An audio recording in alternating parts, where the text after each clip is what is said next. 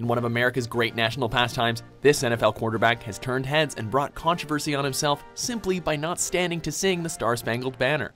Welcome to WatchMojo News, the series where WatchMojo brings you the news that should be on your radar. In this installment, we're looking at 3 things you should know about Colin Kaepernick's controversial stance on not standing during the performance. Number 3. What's the big deal with the anthem? Anyone who's even heard of football ought to know that at the beginning of every game, everyone on the field and in the stands gets up and sings the National Anthem of the United States, the Star-Spangled Banner. So, why did one quarterback for the San Francisco 49ers refuse to do so before a preseason game against the Green Bay Packers on August 26, 2016? In response to this exact question, Kaepernick stated that he refused to honor a flag and country that, in his eyes, stands for the oppression of African Americans and people of color throughout the United States, referring specifically to ongoing trends of police brutality and police officers, quote, getting away with murder, unquote. This isn't something that's a one-off case here, a one-off case there. This has become habitual. It's become a habit. Kaepernick's stance echoes a sentiment that's been growing in the country for many years now, as several high-profile police shootings involving African Americans have riled the national discourse. We love our children, we love our parents, our mothers, our fathers. They are brutalized, and nobody says anything. It's too much. It's too much. Number 2. Is a football game really the best place to make this statement?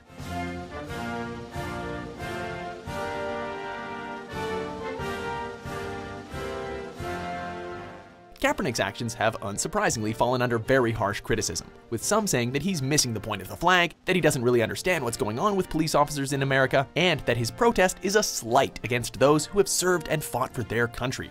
On the other hand, athletes using their public recognition to bring light to social issues is nothing new. The legendary baseball player Jackie Robinson famously fought controversy as a black man in a white-dominated sport, and the image of John Carlos and Tommy Smith giving what was seen as a black power salute after winning medals at the 1968 Olympics has gone down in history.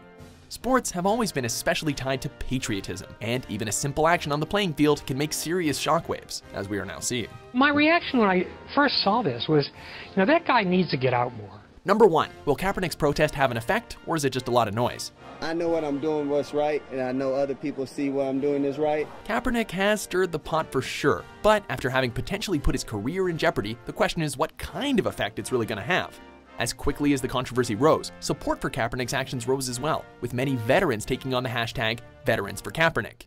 For every one supporter, though, there seems to be someone else who is outraged by Kaepernick's move, with some calling him an idiot, and presidential candidate Donald Trump stating that the NFLer should maybe find a new country if this one doesn't work for him. Others have suggested Kaepernick knew that he stood to be cut from the team because of a significant weight loss following multiple surgeries, so they're saying that he chose this as his exit strategy, but ultimately misread the landscape.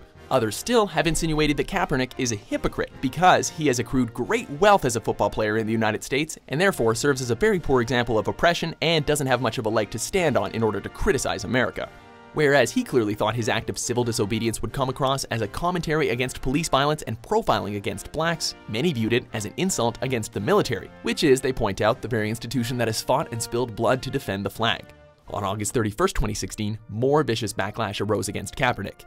This included an anonymous and off-the-record assertion from NFL execs that suggested that the hatred towards him is as great as that directed towards former Carolina Panthers wide receiver Ray Caruth, who was found guilty of conspiracy to commit murder against a woman carrying his unborn child. Despite this sentiment, the NFL has issued a statement, on the record, essentially saying that the players are not obliged to stand during the national anthem, and that the purpose of it during the pre-game ceremony is to, quote, honor our country, unquote, and all the rights, liberties, and freedoms that it grants, including the freedom of religion and the freedom of expression.